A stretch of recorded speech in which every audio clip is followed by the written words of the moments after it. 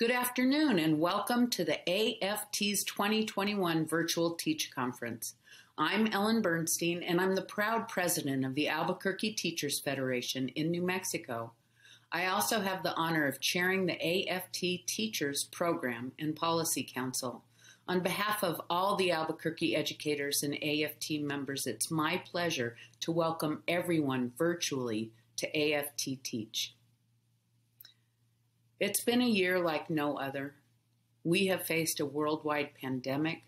Here in our country, we've been dealing with multiple crises: economic fallout and inequity from COVID-19, racial injustice, the climate crisis, and real severe threats to our democracy.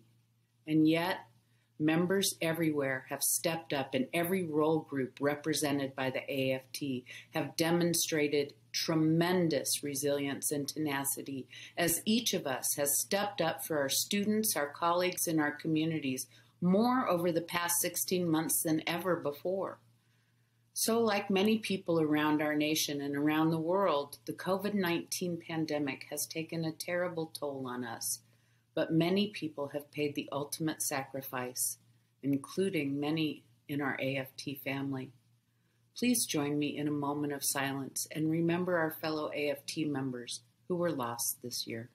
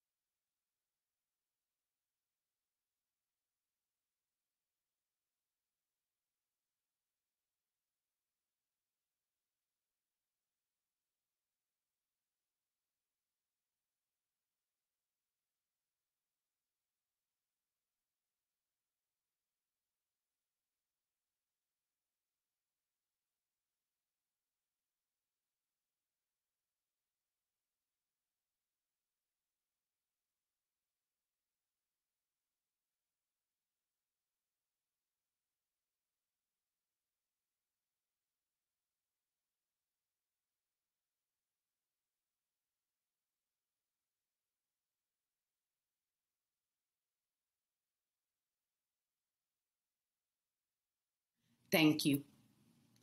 I'm joining you today from my birthplace, Albuquerque, New Mexico. Let me tell you a little bit about New Mexico. New Mexico is the 6th most diverse state in our country.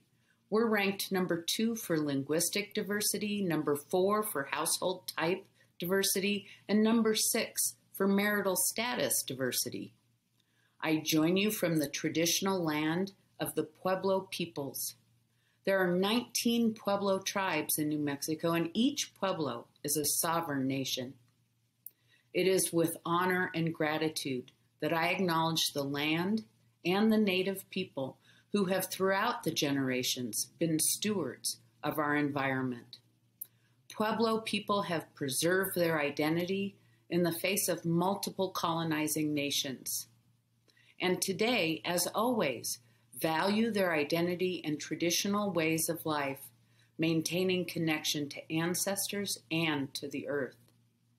I mention this because all of us must commit to continuing to learn more as we each can become better stewards of the land that we inhabit. Thank you again. Even though we're not sitting next to each other in plenary sessions and workshops or connecting in person with fellow members from across the country, Virtual Teach is still a great opportunity for all of us to expand our knowledge, deepen our practice, and find solutions to problems. I believe one of the most important things we can do as unionists is to engage each other in thought-provoking conversations about the work that we do. That's AFT Teach, together educating America's children. You can participate in one of the 60 workshops that will earn you professional development credits and catch up with friends via the workshop's Zoom chat boxes. Tune in to hear amazing speeches such as Professor Ibram Kendi on anti-racist teaching strategies and Stacey Abrams on saving our democracy. Check out all the Teach speakers, yoga and physical health sessions, movie nights, and much more at the AFT Teach Attendee Hub.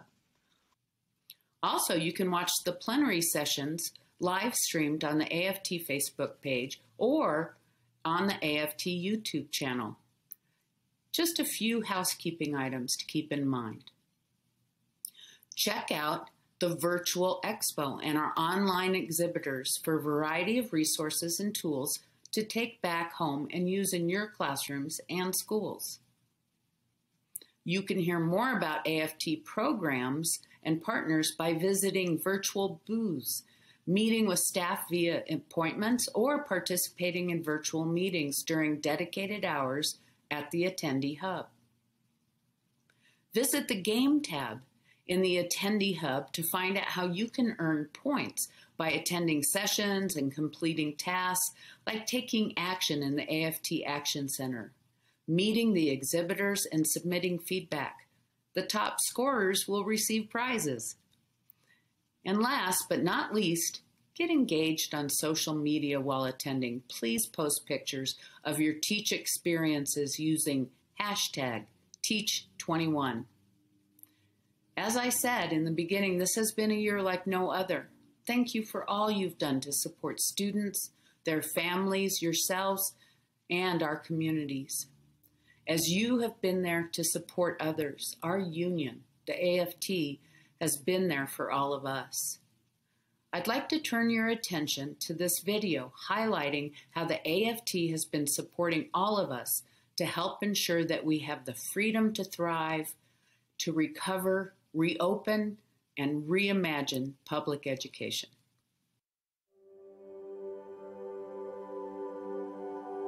It is an international pandemic. We do need to close our schools for the coming days. Social distancing. Extend the closure of all public schools in Maryland. Of all schools in the state of South Carolina. Coastal Ridge Elementary School switched to distance learning. What will this mean for your kids? Our school district now says it's getting ready to offer online education. We are, in a matter of days, fundamentally changing everything about education. And so what teachers are doing all across the nation is trying to help engage kids in the way in which we can, meeting their needs. Whether you've been a teacher for 1 year or 40 years, you've never seen anything quite like this. Transform my living room table into a workspace. And this is where school happens. Happy first day of ELA. I miss each and every last one of you. I know things may be a little confusing right now and a little scary. Let us know what's going on. We want to hear from you. We really do. We miss you. It sounds cliche, but it is about love, loving your students and showing them that you care, showing up every single day.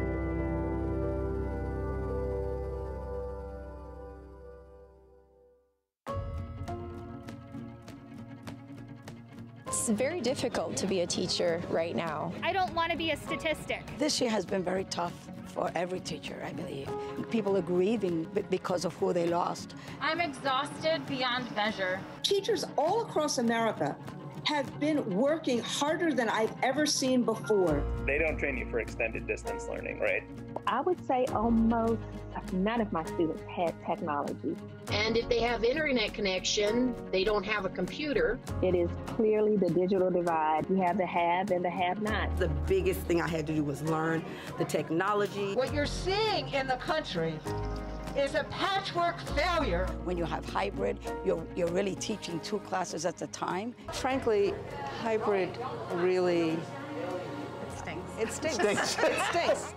I see teachers all the time calling their students up, calling their parents up. We all want to be out of this. No one wants to be in school more than teachers. I've spent more time engaging with parents around the anxiety. And I said, guess what? Every morning you wake up, you made it. You survived. We're survivors.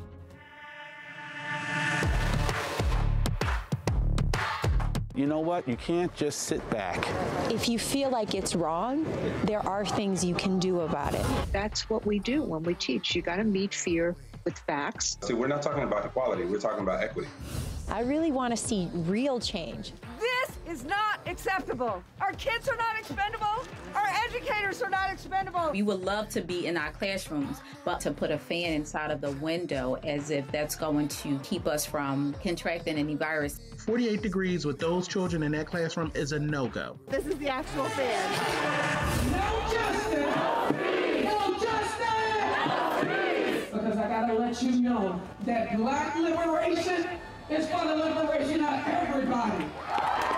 Marsha is just a superhero without a cape. She is one of those people who will go down in history. My colleagues, when teachers came and stood up for me. This is our work. This is the work of the AFT. This takeover is an abject failure. Can no longer just let things go. We have to speak up and stand up for our children and our families. We want to make sure and see that the HEROES Act passed. We need to be able to safely reopen these schools. And the only thing they ask of our government is to get them some PPE. Why did it have to be the union that did it? I'm glad we did, but this is employer responsibility. This means so much to us. We have a president who is trying to legislate by tweet. The idea of saying, go do it on your own, that doesn't work. The Fox News Decision Desk can now project former Vice President Joe Biden to become the 46th President of the United States. For American educators, this is a great day for you all. Watch me now, watch me now. I'm gonna do it my way. Watch me now. We're here bringing 15,000 books. Esta actividad es de gran significado para los estudiantes y maestros. Truly believe and share my lesson, and I think it is a huge asset for our teachers. We have books for you. We've always appreciated teachers, but now I think we do more than ever. Yes. What about this? This gives us a sense that we're all in this together. Are you willing to make sure when the people vote, they will be heard? We're really teaching.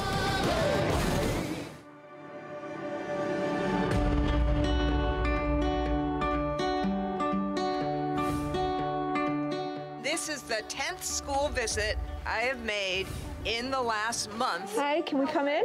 We see that all these safety things were the way back into school, where we see our friends. That's where teachers can read cues. Wow, what's going on? Build relationships. I see the light in the eyes. Thank you for interrupting our reading time. Well, how can we come back to school 5 days a week, but how do we make it safe? We want them to be here. Get to be with your friends again. That's really cool, right?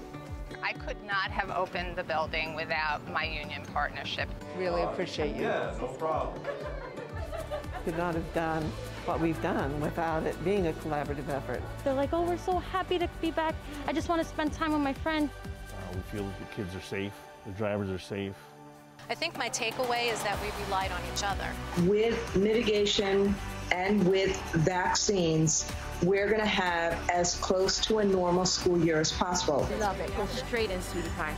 And it's not just being in school, but we have to recover and reimagine public education. What kind of resources are we going to wrap around schools? Let's make sure we do civics, we do social studies, we do science, and we spark kids' passion.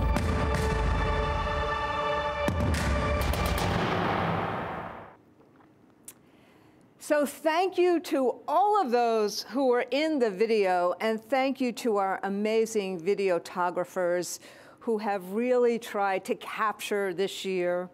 And thank you, Ellen, for your leadership of the PPC, and thank you for honoring those we have loved and lost. And for everybody else, welcome to Teach. How I wish we were together in the same room, not the same Zoom. But like virtually everything else these last 16 months, we figured out how to overcome obstacles and uncertainty. We MacGyvered it, like you have been doing every single day since March 2020. How many times this past school year did you think, I just can't keep doing this? Yet you did. Like David Finkel. There he is, a 9th grade English teacher in DeLand, Florida, who taught in person and remote simultaneously.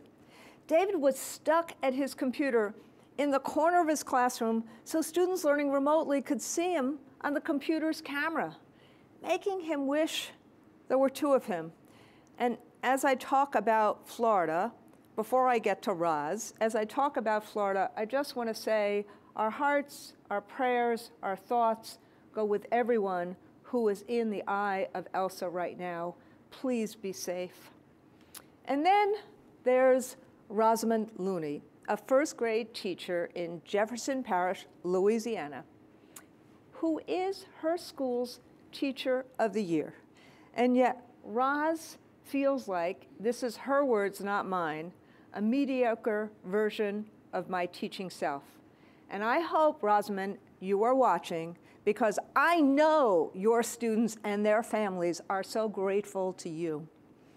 And then there's Maxie Hollingsworth, an elementary school math specialist in Houston, who rotated from classroom to classroom working with children, and then meticulously sanitized desks, pencils, and math manipulatives as she lived with the constant fear that she would bring the coronavirus home to her daughter, who has asthma.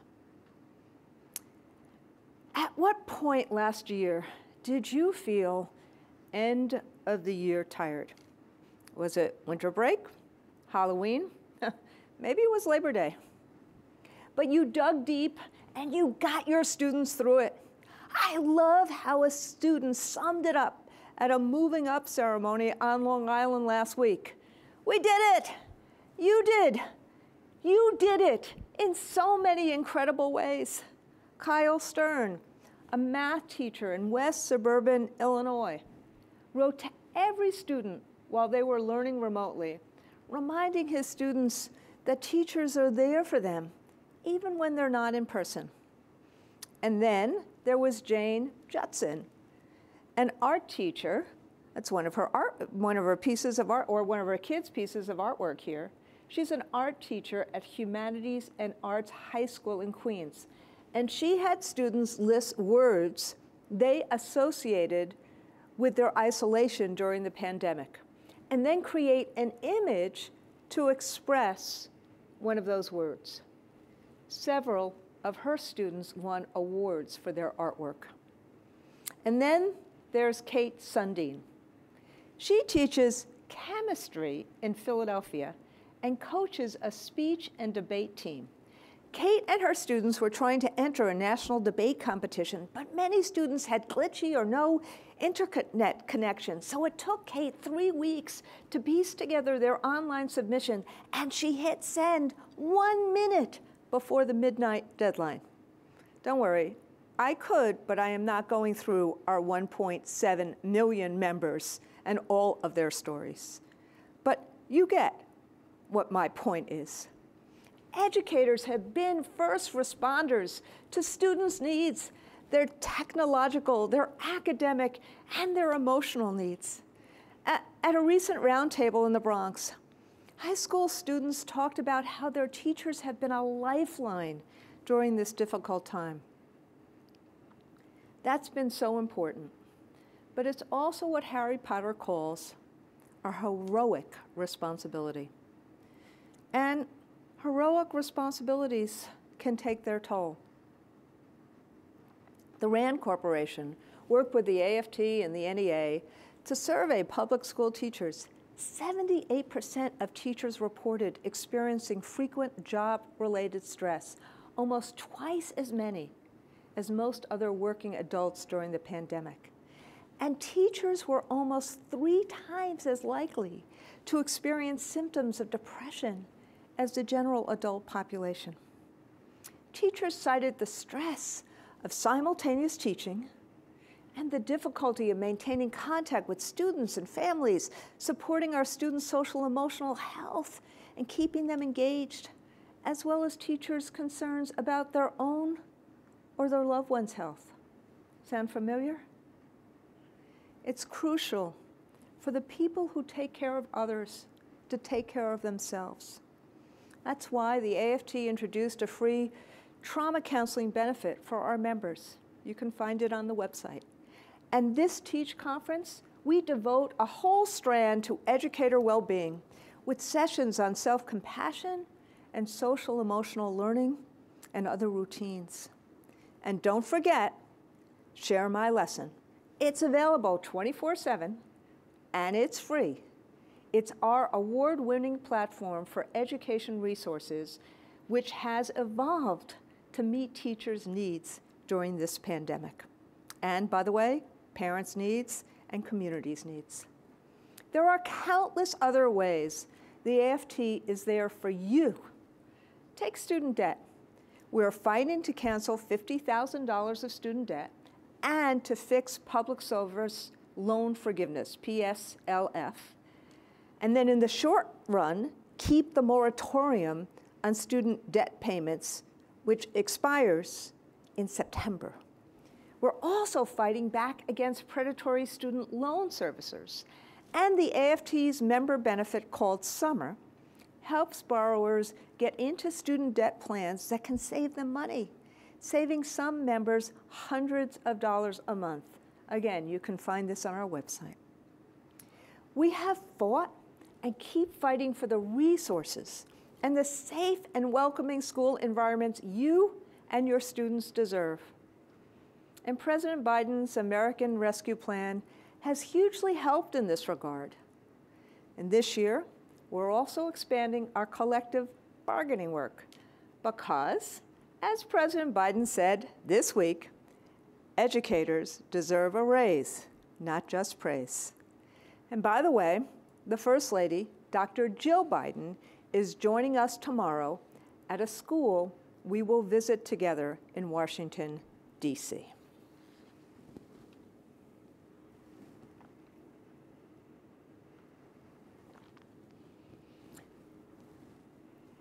Educators have just been through the second most challenging year of your professional lives.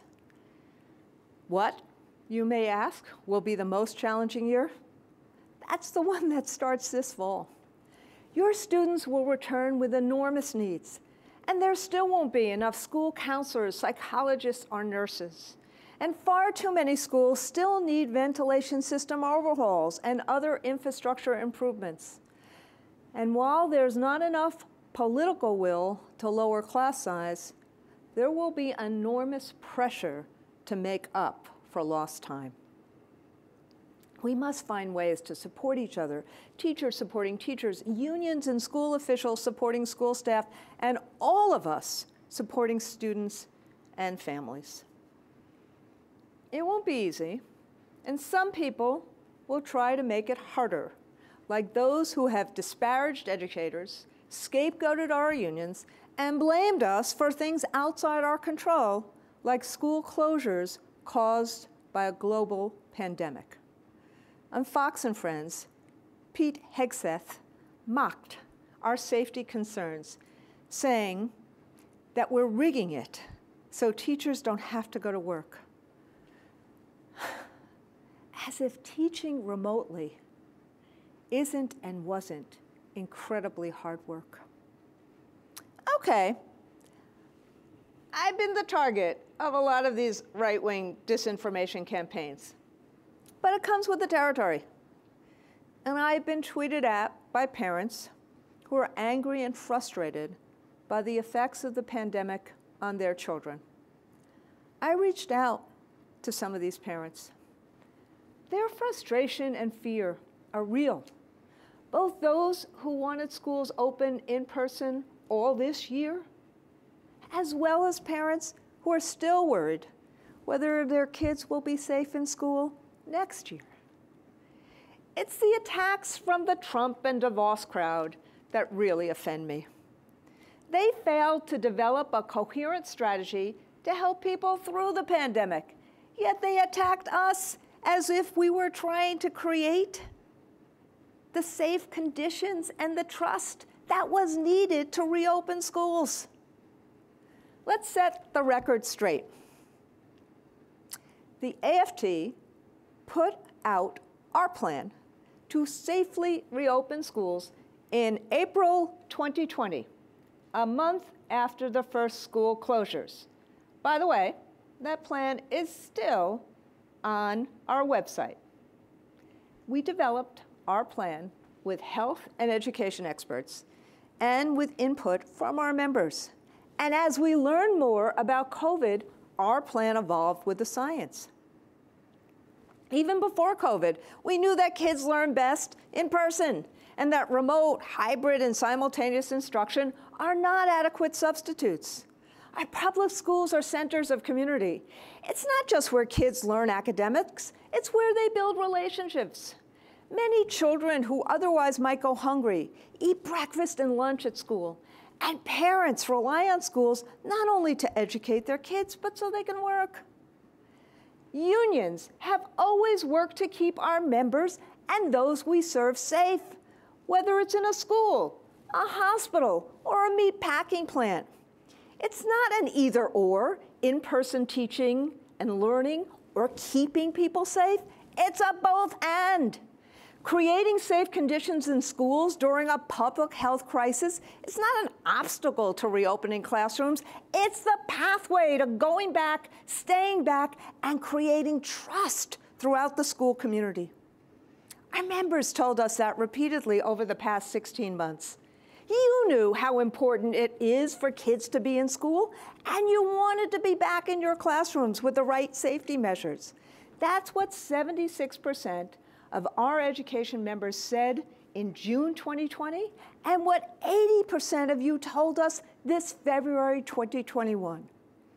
And now, with 9 out of 10 AFT members being vaccinated or having been vaccinated, we can be even more confident about returning to school in person this fall.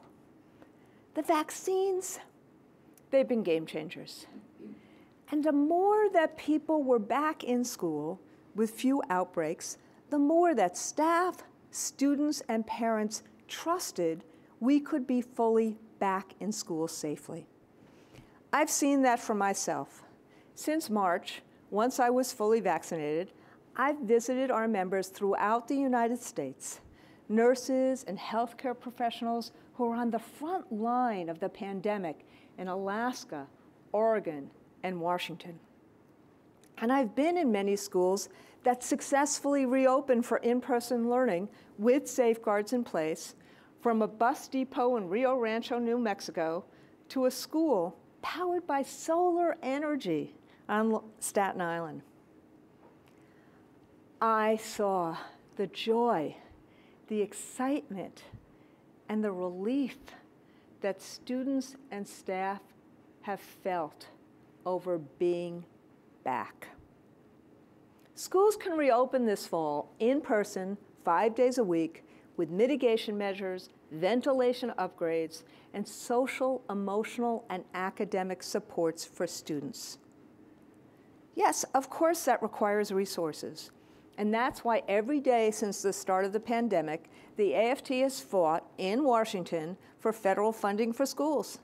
And we've fought for the COVID relief packages for families, for healthcare providers, to keep state and local governments and small businesses afloat, and to keep educators and other public employees to keep them from losing their jobs, which 900,000 did initially. So I want to thank you, all of you who participated or are participating in our virtual lobby day today.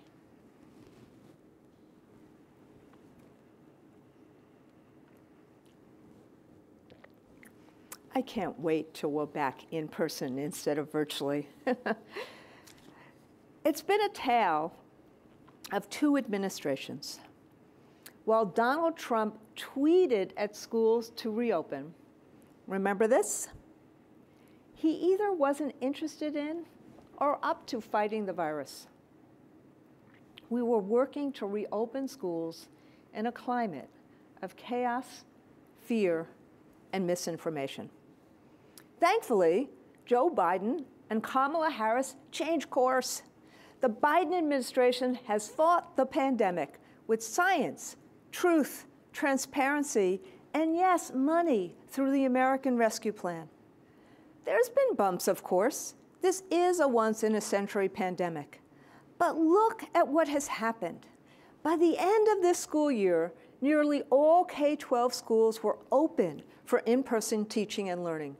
And virtually every school system is planning for full reopening this fall, and many are offering summer programs for academic recovery and for fun. Yes, there are still risks. The Delta variant is causing alarming increases in infections in the parts of the United States and the world with low vaccination rates. It's more transmissible than the other COVID variants, and it's putting unvaccinated people at greater risk of infection, including kids who are too young to receive the vaccine. That's why the World Health Organization has once again recommended masks. We need the scientists' help. And as the science and circumstances have evolved, the AFT has sought updated guidance from the CDC. We asked in a letter that we sent them in May, will layered mitigation strategies in schools continue to include 3 feet physical distancing, surveillance testing, occupancy limits, and adequate ventilation? Will the guidance continue to require mask wearing in school setting for children under 12? Will the CDC recommend protocols for masking so teachers are not called out or called on to be the mask police? We need this science-grounded guidance to clear up ambiguities and reflect the realities of school environments. COVID relief funds, they've been life-changing. Ask any parent who has received the child tax credit. And the funds have helped schools big time. Last month, I visited Martin Luther King Jr. campus in New York City with United Federation of Teachers President Michael Mulgrew. Now, I spent a lot of my life at the UFT. And throughout my years at the UFT, we fought unsuccessfully to get the ventilation systems at MLK fixed. Now, with funding from the CARES Act and help from outside experts that the UFT brought in, the city fixed it. And students and staff at MLK can finally breathe healthy air. And as an asthmatic, I always carry my inhaler with me. As an asthmatic, I felt it immediately. Thank you, Michael, for your efforts. The people closest to our public schools know what they need, and they must have a say in how these funds are used.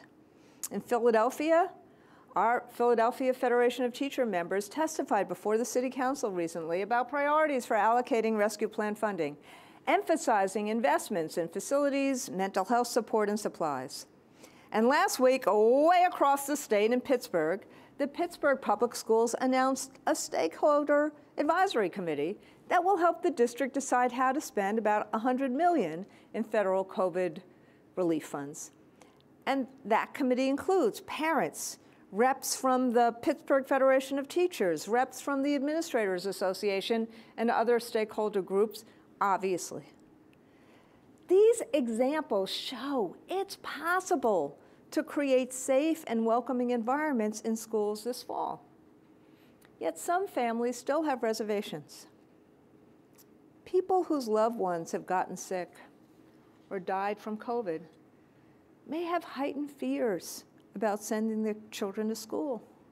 Families may be skeptical that the safety precautions will be in place.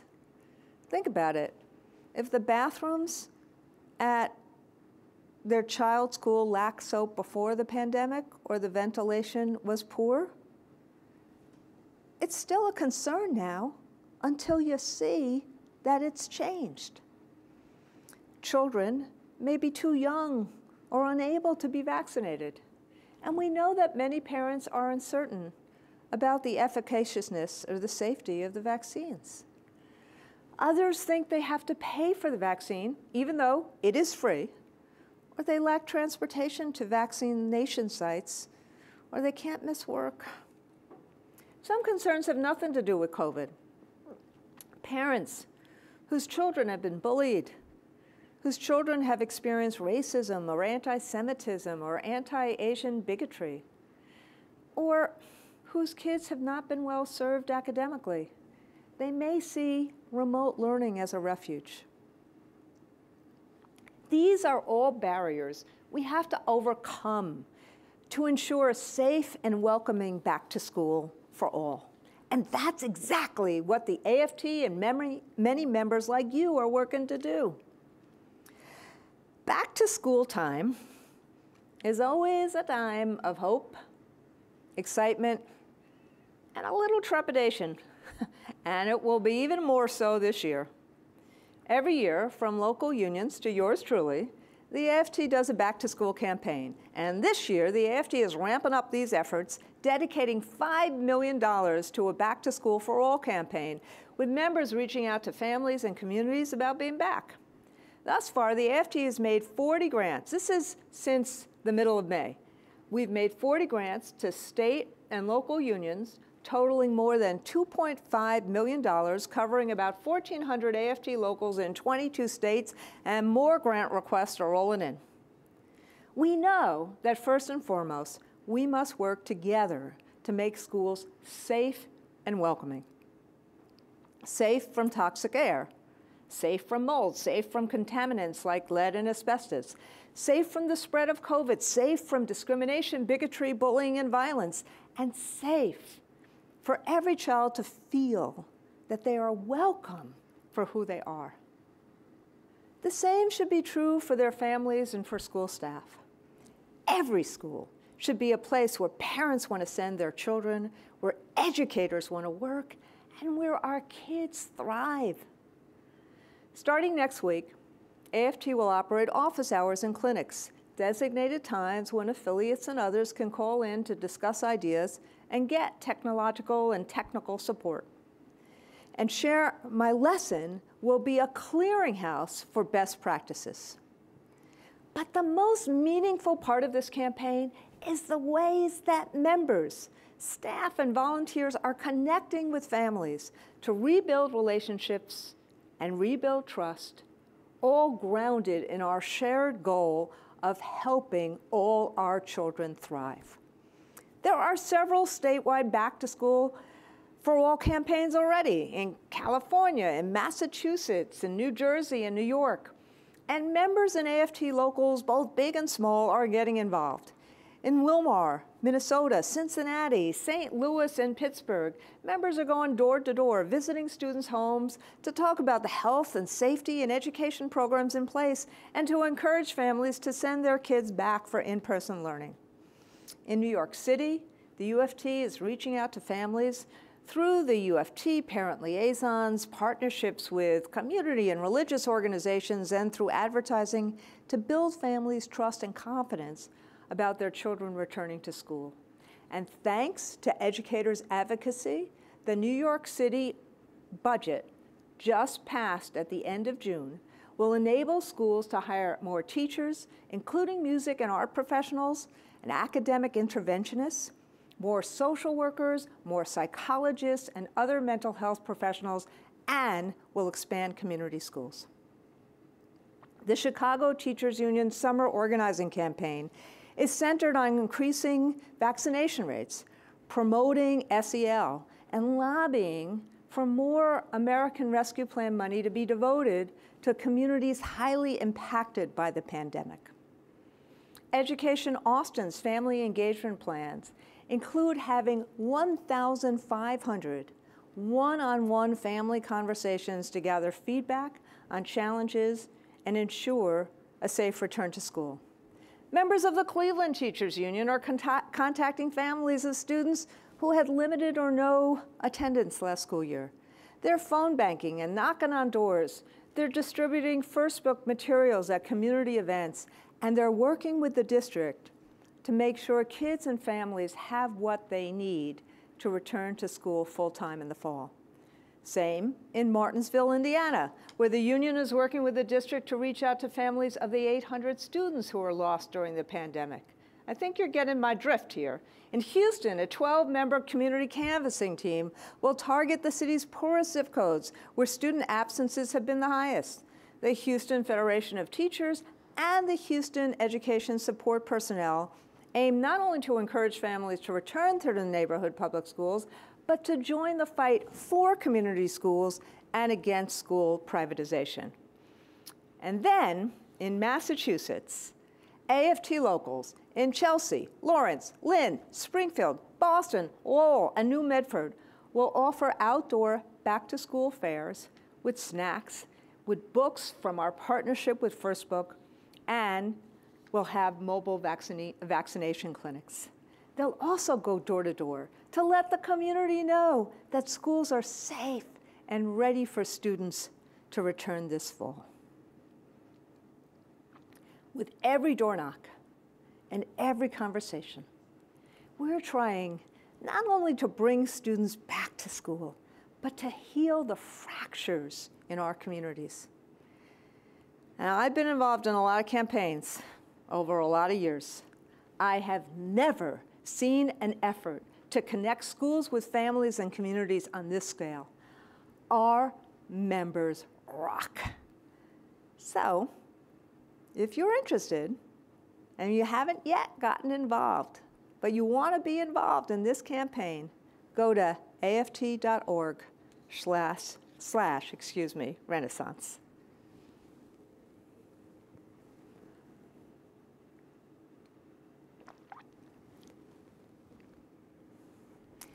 We know it's not just about returning to school.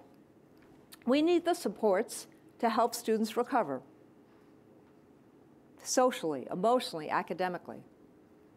And it's also a time, as I said in May, to reimagine teaching and learning, to focus on what sparks students' passion, what nurtures critical thinking, and what brings learning to life. There was an epidemic of anxiety and depression among young people even before the stress and isolation caused by COVID. And many more students will return to school this year with even greater needs. Our affiliates know this, and they've been fighting for long-term commitments to get more of the nurses, counselors, psychologists, speech and language, and other professionals we know our students need. And I'm grateful to President Biden for securing the funding to do this. But some school officials say they won't invest in these essential personnel, not because kids don't need them, they do, but because the funding could go away. It's time to stop being penny wise and pound foolish. Let's use this money as a down payment to give our kids what they need and keep fighting for long-term investments like fully funding Title I and IDEA. And let's expand community schools. Embed them everywhere. Community schools enable equity by connecting families to services right in the school, from homework help and after-school care to medical and mental health services, and housing and legal assistance. We saw just how essential community schools are when COVID hit. Services, structures, and relationships were in place from day one in community schools, and they helped lessen the fallout of the pandemic. At Fannie Lou Haber Freedom High School, which is a community school in the Bronx, the family engagement coordinator, social workers, and other staff work with community partners to address barriers to remote learning and to provide virtual services like tutoring, college coaching sessions, and mental health services. They've helped families access food and housing assistance. Many families with students at Harlem Park Elementary and Middle School in Baltimore, another community school, were on the edge of crisis before the pandemic. Harlem Park utilized their family tree, a network of mental health organizations, social workers, and other experts to help families in crisis, so parents had lots of support. And a school monitor, who is also a DJ, put on a virtual dance party every week to break the grind and loneliness of learning from home. And every morning, Harlem Park staff meet on Zoom to do breathing exercises and to check in with each other. Community schools not only help meet students' and families' basic needs, they have a positive effect on attendance, grade advancement, graduation, and reducing disciplinary incidents. And in addition to New York City and Baltimore, AFT affiliates have worked throughout the country with their school districts to expand community schools, including Chicago, Cleveland, Cincinnati, Houston, Brooklyn Center, St. Paul, Deer River, and Duluth, Minnesota, Messina, Rome, and Saranac Lake, New York. And last month, the Los Angeles Unified Board of Education voted to increase the number of community schools in the district to 70 over the next 3 years. Thank you, UTLA. Many more students and families could benefit from this wraparound support, and that's why the AFT is calling for 25,000 community schools by 2025. And we are using our Innovation Fund this year, as we have in the past, to help seed more. There's a lot of concern about learning loss and even warnings about a lost generation because of COVID. There have been widespread disruptions to learning during remote instruction, and equity gaps have grown wider. And this is especially true for students with special needs. But this deficit mindset disregards what students have learned this year. It assumes there won't be any efforts to help students recover, or that those efforts will be insufficient, and it ignores all that educators like you have done this year, working past the point of exhaustion. I'm concerned that these fears could lead some officials to double down on standardized testing. What we should be doing and doubling down on is lowering class size and providing the conditions and the tools educators need to meet the academic needs of our students. So here's an idea. Let's start by letting teachers administer curriculum-linked diagnostic assessments. This will help teachers customize supports to accelerate learning.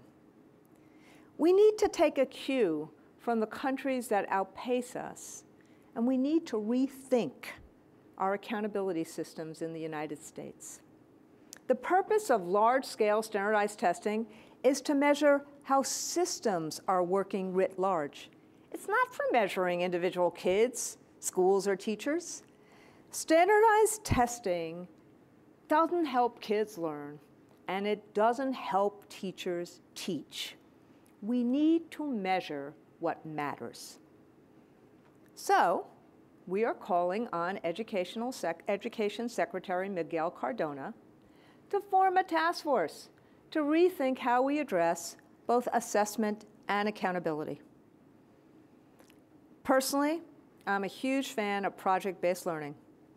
Where it's done well, assessing knowledge is a seamless part of the learning process, often through performance-based tasks. And I'm pretty confident teachers would do more of that if they had the authority, the tools, and the time that is currently eaten up by standardized testing. Career Tech Ed is an example of project-based instruction. 95% of students concentrating in CTE programs graduate from high school, about 10 percentage points higher than the national average. And survey data shows that CTE students are more satisfied with their education experience than students not involved in CTE. Students have surprised themselves by yearning to be back in school this year. Let's stoke their excitement about learning with interesting projects. Let's make sure learning feels worthwhile so that kids wake up every day eager to be in school. And our wonderful Secretary-Treasurer, Frederick Ingram, a high school band director and a talented musician in his own right, will talk in our closing session about how music and the arts can connect students to school. As much as we want to feel normal again, we can do better than the old normal. That old normal of narrow test-based accountability systems, vast inequality, and chronic underfunding. We have a rare opportunity to reimagine public schooling in America and to pursue bold initiatives that will help all our kids thrive. And the foundation for that, the foundation for all of this, is the first of the 3 R's, reading. Reading is at the root of so much that we want for children. It's the key to unleash their curiosity, to dig deep into their interests, and to learn critical content like science, arts, history, and literature. And more than 20 years ago, the AFT zeroed in on the need for educators, whatever their subject or level, to know more about research-based literacy. We shared the research, we trained thousands of teachers, and a little publication called Teaching Reading and Rocket Science by the amazing Louisa Moats became a staple of reading programs across the country. This weekend, I actually was cleaning up many of my papers from teaching, and I found a copy, an old copy of this pamphlet. Today, we know even more about the science of reading and how much it matters. Before the pandemic, under-resourced schools were struggling to provide high-quality reading instruction and needed academic supports. Students who have already been marginalized, they have to have the academic knowledge and the skills needed for strong literacy. So, we are redoubling AFT's commitment to help our members improve their instruction in literacy. Our incomparable Executive Vice President, Evelyn DeJesus, will lead this campaign. We'll be rolling it out over the next several months, starting with an online hub of updated resources, a series of back-to-school webinars, and a survey that will let you tell us what you need to support struggling readers, including the availability of books through our partnership with First Book. And by the way, Louisa updated her great work. We published it this year in American Educator, and there are 2 roundtables that teach on this. And speaking of First Book, next month is the 10th anniversary of the AFT First Book Partnership, which began with a book distribution in Charleston, West Virginia.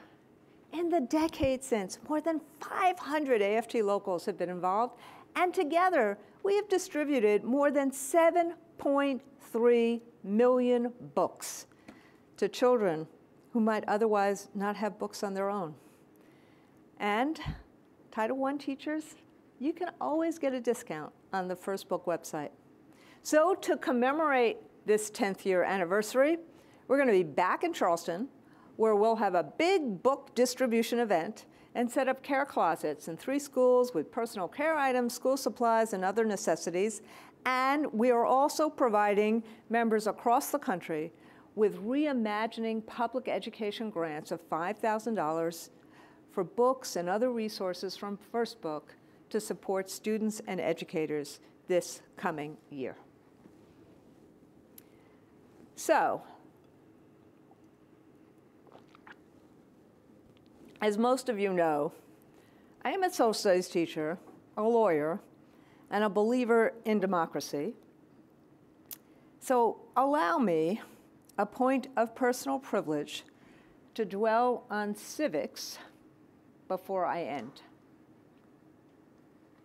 Not dry, didactic lessons on topics such as how a bill becomes a law,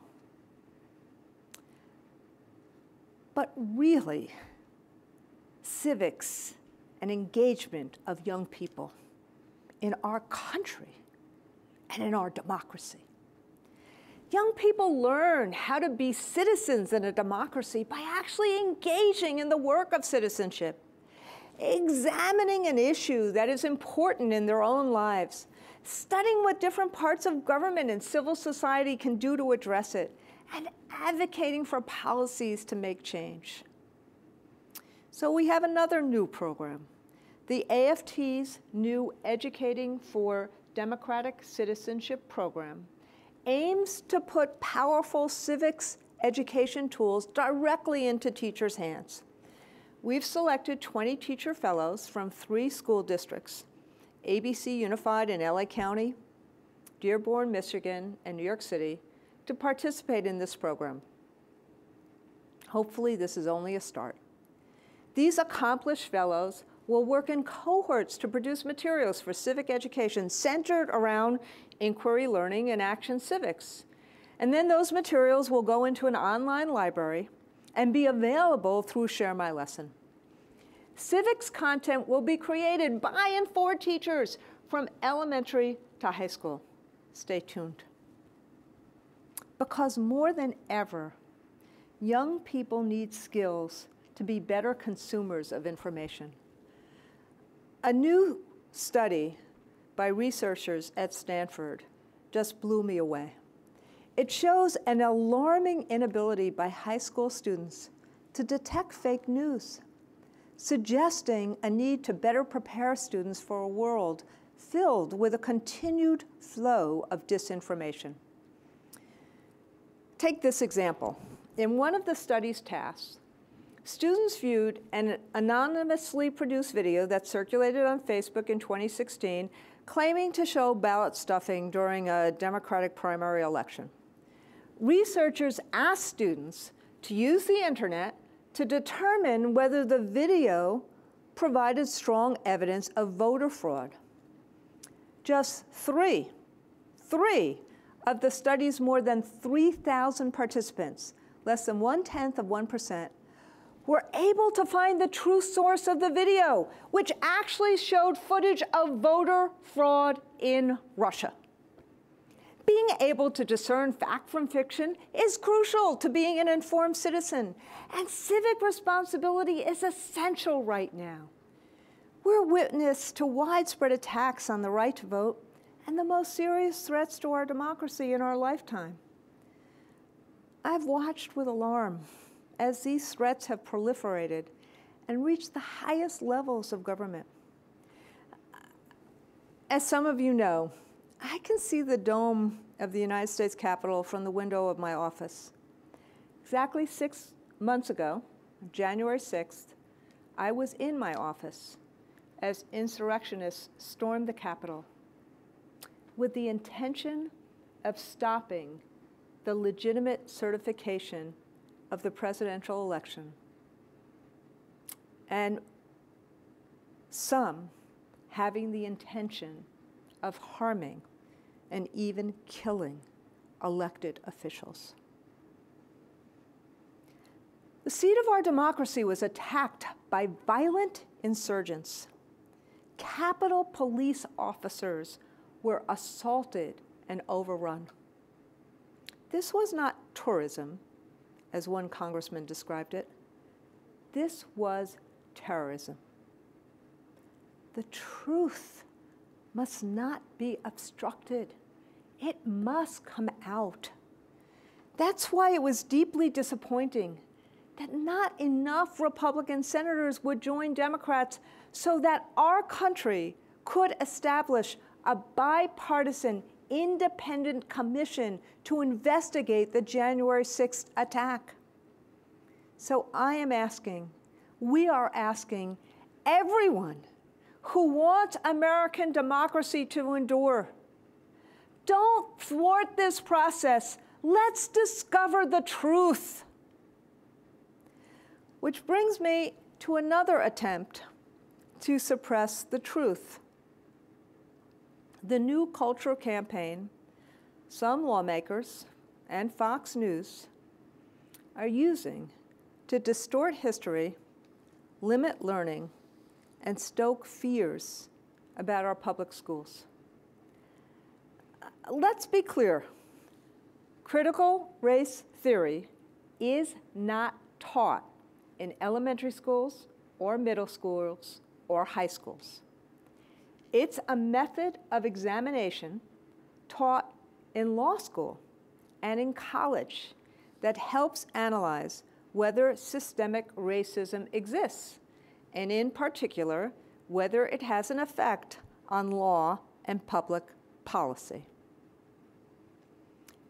But culture warriors are labeling any discussion of race, racism, or discrimination as CRT to try to make it toxic.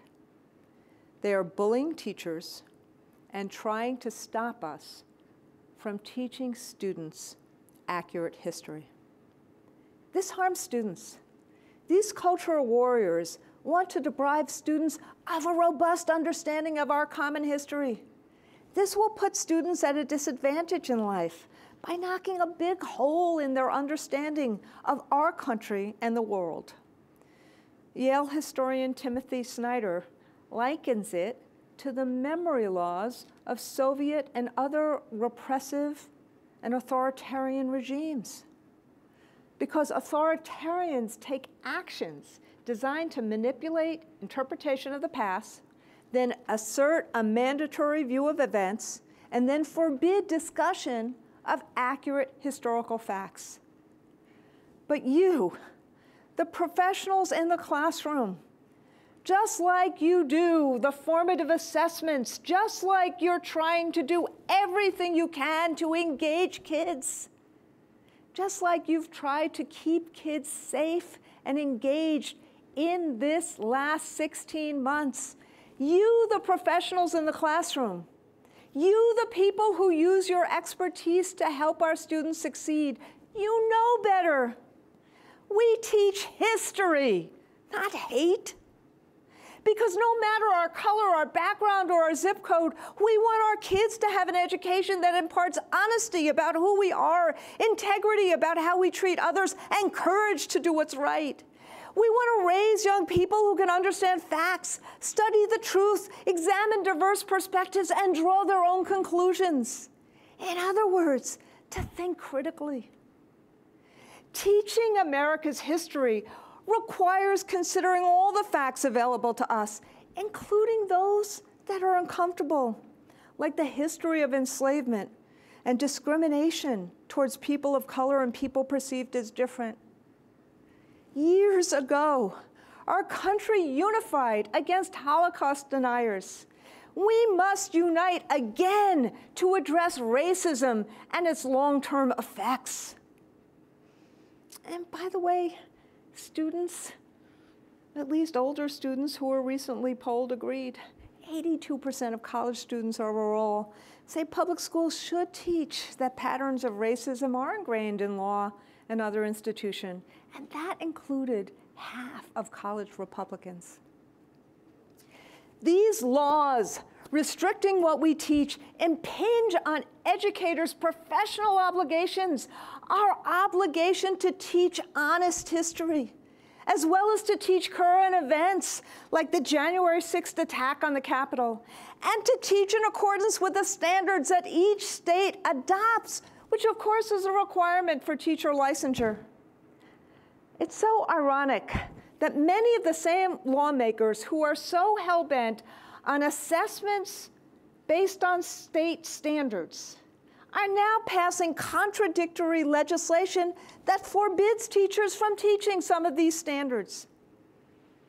A new Texas law, for example, states that teachers may not teach the concept that slavery and racism are anything other than deviations from, betrayals of, or failures to live up to the authentic founding principles of the United States. How do we then teach the Civil War, the Dred Scott decision, the Emancipation Proclamation, the 13th, 14th, or 15th Amendments, or Juneteenth?